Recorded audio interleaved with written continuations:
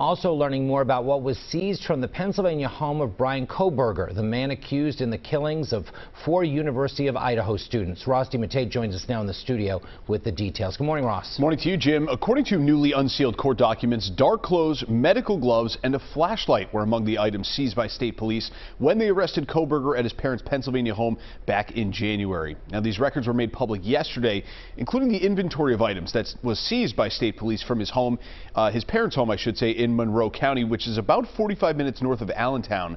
It includes a silver flashlight, 4 medical-style gloves, a white T-shirt, a black sweatshirt, a pair of black and white Nike shoes, and black Under Armour socks, shorts, and boxers. Now, it is still unclear what significance these items may have in this investigation, if any. According to that arrest warrant, state police also swabbed Bryan Kohberger's DNA from the home. The 28-year-old is accused of stabbing 4 college students to death at the University of Idaho back in November.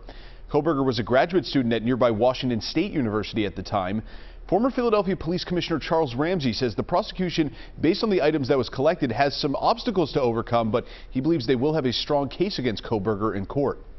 I think they have a pretty strong case just based on that. At least circumstantial. They still don't have a murder weapon. It'd be great if they found it. Now, Kohberger faces 4 counts of first-degree murder and burglary charges as well. He hasn't said how he plans to plead to those charges. We are expecting to learn more about his arrest when more warrants are released later on today.